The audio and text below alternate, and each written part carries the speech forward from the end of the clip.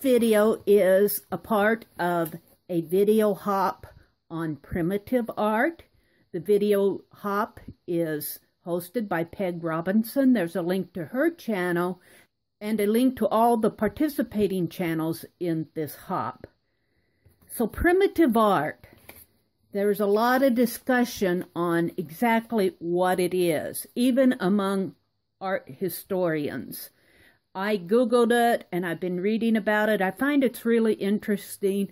One thing that most experts agree on is that it is not defined as art that is created by specifically untalented people, but it is more the early stages of art in our histories and in our cultures.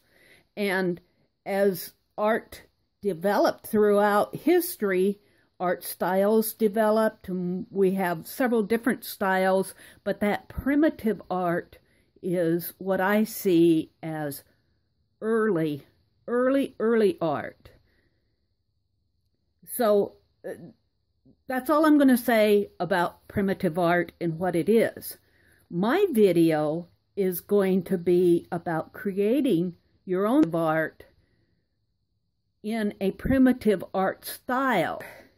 What I want to do is take a photo and create a primitive art piece from it, an art piece in the primitive art style.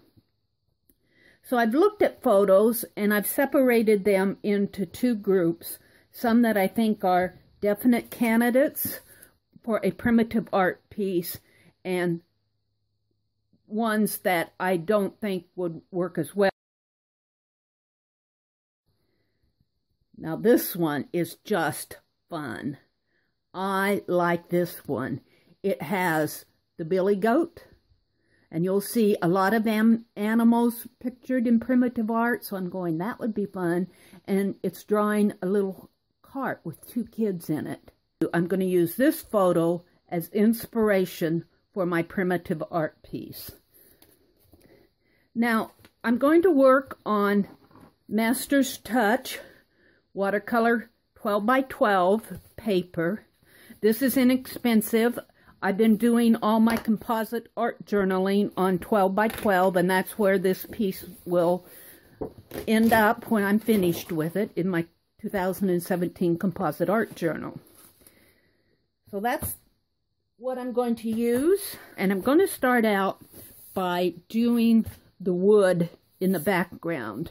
So I'm going to go into fast forward and work on this, and when I'm finished, I will come back and talk about it. I start out by painting the background. I'm using white, light blue, and a mocha craft paint. And what I'm going to do is simulate a wooden board in the background, and I want them going vertically, and I'm really liking how just scraping that with the credit card gives me the nice board background. Now I'm looking at the photo and translating it to a pattern that I'm going to use to cut out my painty papers to create this piece. The little billy goat there, just sketching him out, and the little cart. And even if I run off of the page, that's okay. They're just pattern pieces. I'll be cutting these out. Just getting an idea of the composition of the page. Here I'm cutting them out, and then I start to addition them on the page and choosing my painty papers. The painty papers I got from Lucia McGill as a gift. You see I'm using the green there for the ground. And I do use some in a paper pack that I got from Shannon Green. That billy goat. That sheet of paper is a piece of Citrusol, National Geographic Citrusol, that I'm sure that's how Shannon Green created that. And it works perfect for the body of this billy goat. I'm really happy how that turned out. And as I addition it on the page there, you'll see it more. I'm just fussy cutting it out here.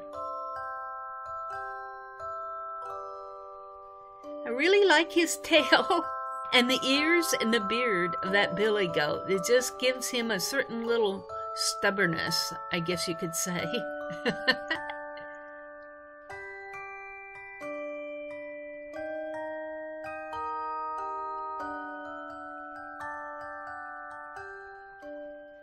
Now, these numbers, I wanted to put them on the cart, but they're way too big, and they're even too big to put at the top of the page as a unit, so I'm fussy cutting them out, and I'll be gluing them separately to the page and kind of rearranging them in a random fashion.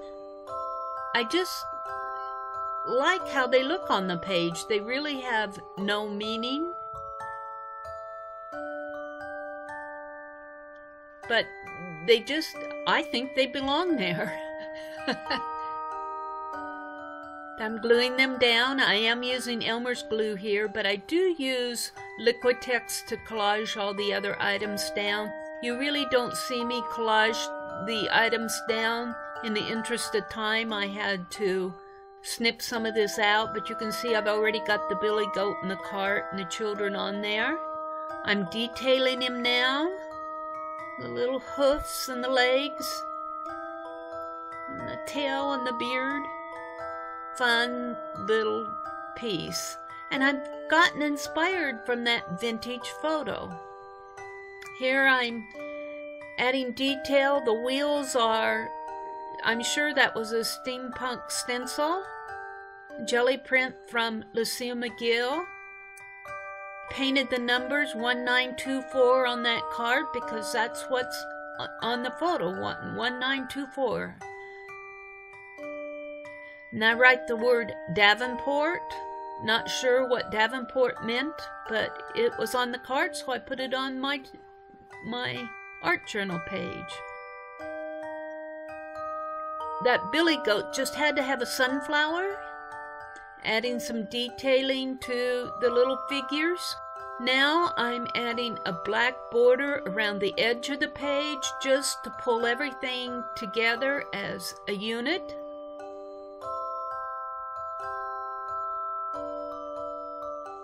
Paint in my sunflower. And then I sign it. I think I'm done at this point, but I set it aside and I said it's not primitive enough for me, so I get out the gold. Gold fixes everything. And then I start adding more color. It needed more finishing. And I'm adding more color to those sunflowers and working with the wheels. At this point, I'm just in a routine to where I'm having fun with it. I'm adding decoration to that cart. Adding a little more red touch to the wheels and the body of the cart. Drawing another sunflower because that billy goat's gonna eat him, I just know it. Detailing it, I am using the Posca pen that Peg Robinson sent me. Now I was gonna leave the outfits on the children white, but they need more color. And I'm working with the heads. I decide that their heads need to be just a little bit more round. So I'm detailing in their facial features, and then I'm painting the sunflower. And just like I said, I'm having fun with it at this point. And I think that's a part of doing a primitive piece. You aren't saying I'm going to do primitive. You're saying I'm going to draw a cart with billy goat and kids in it. And you just kind of fall into having fun with it and making your page work.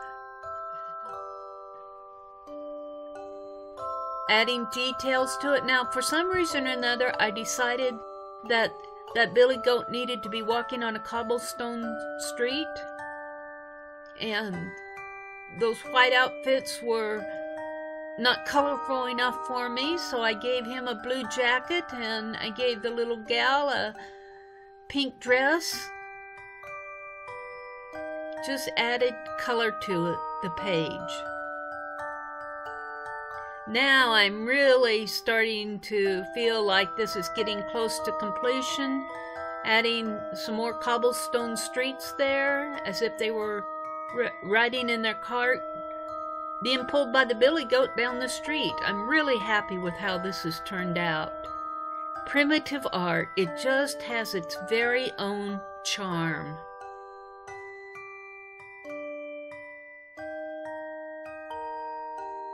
I think I am much happier with this. I went in and added a little cobblestone street for the cart and the goat and added a little decorative flower. I worked on the children a little bit more. Even though their clothing is white here, they needed some color for this. And I rounded their heads, made them very geometric. This is very much in the primitive style. This is not meant to be a sophisticated piece, but it has its own charm. And I think that is what makes primitive. Now, if you look at this, I have very simple, basic shapes. The heads are basic circles. The goat is just a basic shape. I did not do a lot of detail to him. I let the paper define the shadow of the goat.